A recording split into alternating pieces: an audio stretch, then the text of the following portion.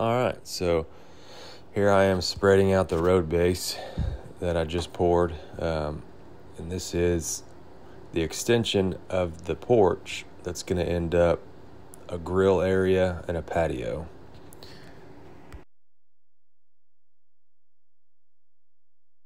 So let me back up and show you how I got here. This porch that I built with my brother's help is an extension of a 20 by 20 cabin that I built that I didn't have video rolling, so I don't have great footage of the build, but I do have pictures. So I think I plan on creating some kind of video showing the process of building this cabin. So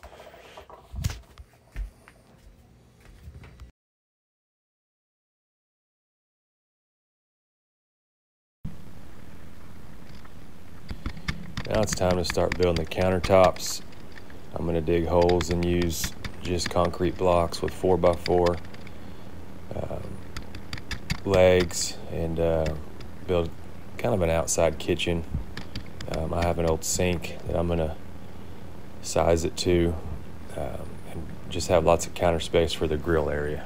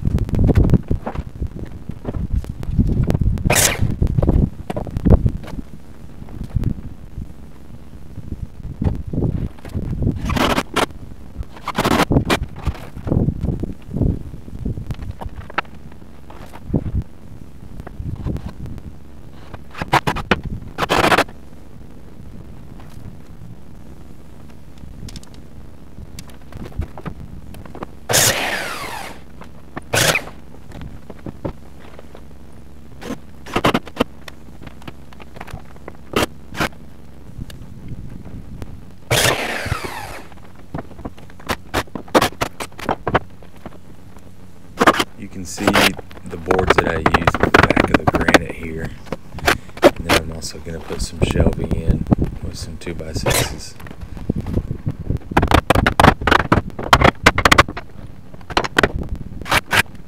Alright, so now we're starting the concrete. As a one-man show and sometimes some help from my boys, I'm only able to do a little bit at a time, because when I start, from start to finish, the starting part will start drying before I'm even finished laying it in a form. And I have this little Harbor Freight mixer, a couple $100. It's definitely given us our money's worth, but and none of my concrete's perfect. So and I basically don't even try to do the same size squares or rectangles in this one. Maybe one day I will, but in this one I'm just gonna kind of do an abstract setup to where none of it's supposed to be the same size or all uniform, and that way you just kind of look past my mistakes. You know what I mean? It's kind of like, oh, it's supposed to be like that. So I have this old wire fence. It's almost like a cattle panel. I'm not sure exactly the size, but it's decently thick. And I know it's not as good as rebar, and it's not as strong, but I believe it'll suffice. What do you think? If there's any concrete guys out there, let me know. Should I keep using this, or should I immediately stop so I'm not replacing all this stuff in a couple years? I got a feeling it'll be just fine. But so either way, check back in 10 years and I'll give an update.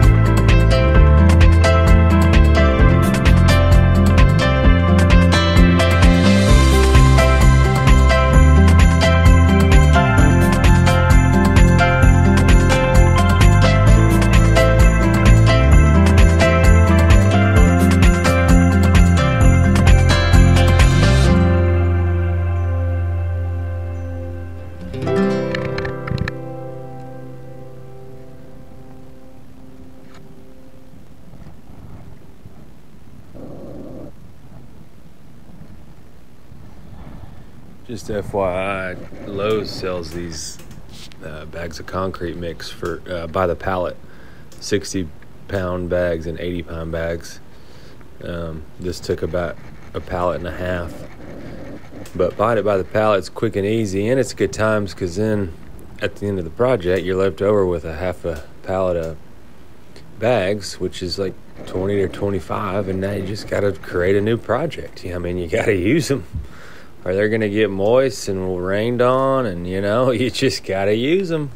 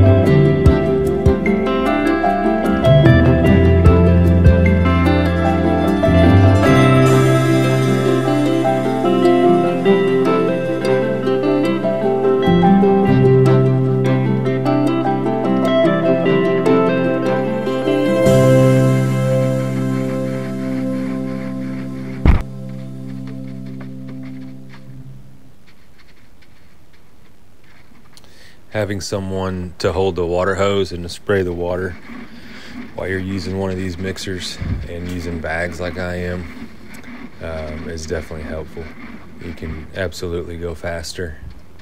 And then I've also found out, which we did on the very last one, is my 9-year-old was holding the shovel instead and moving around the concrete as I mixed it and held the water, which I believe that went even faster.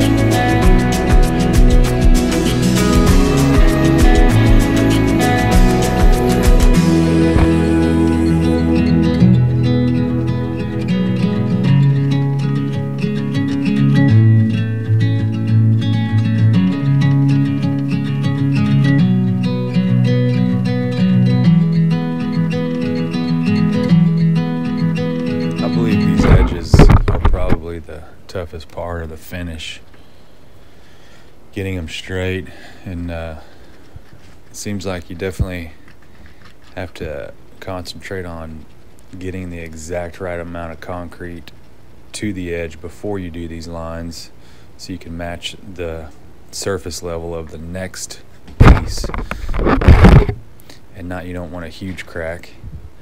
And the reason behind these cracks are you're kind of telling the concrete where to crack once the ground shifts at some point, which is pretty much inevitable. At some point, it's going to crack, so you're telling it where to crack instead of right in the middle of it.